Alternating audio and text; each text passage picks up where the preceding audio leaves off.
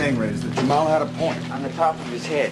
The emphasis on winning over everything else tends to exacerbate the dangers of boxing. What is that supposed to mean?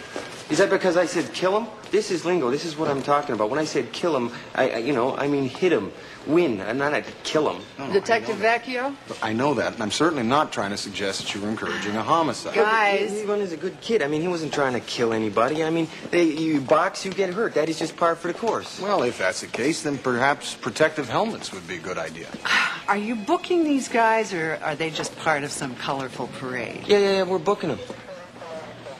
Helmets?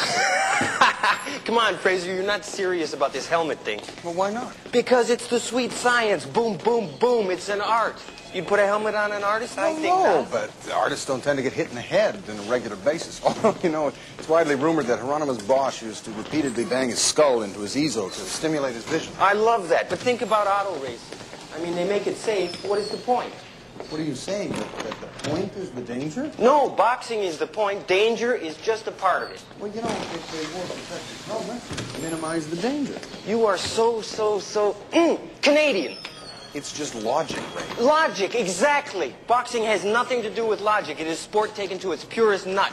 It is muscles, sweat, guts, torque, load.